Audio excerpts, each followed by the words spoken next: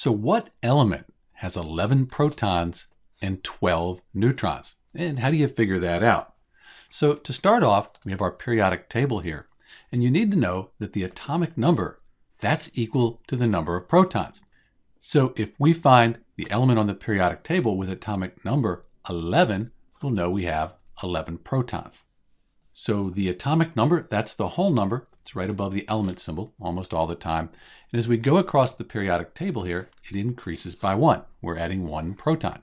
6 protons, 7 protons, 8, 9, 10. And remember, we're looking for 11. So atomic number 11 right here, sodium, that has 11 protons. So the element with 11 protons and 12 neutrons is Na, sodium. So when we look at an element, the number of protons, the atomic number, that tells us the identity of the element. Sodium's always going to have 11 protons.